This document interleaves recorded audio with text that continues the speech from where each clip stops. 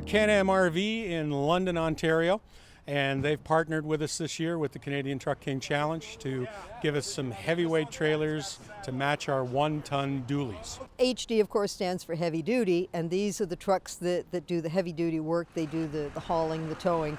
And they're a small segment of the market because most people don't need anything this large, but there still are people that need them for work. These are serious work trucks. And it's very important that if someone's going to put out a truck and say this is a work truck, well, we have to find out, can it do what they say? Strictly 1-ton trucks this year, diesel, dualies. We've got Ford, we have the Ram, we have the Silverado. These are the heavyweights within the pickup truck world, and we've stuck the heaviest trailers on them that we can find. These are the big three. These are the only truck manufacturers that make a heavy duty.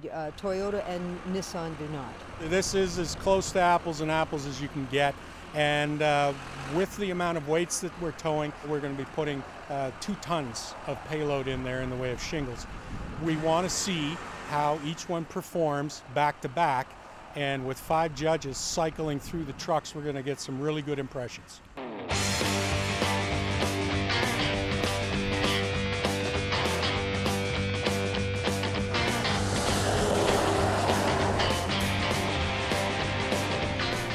I'm 5'4", and I'm sort of looking down over this enormous hood. It's a lot of truck.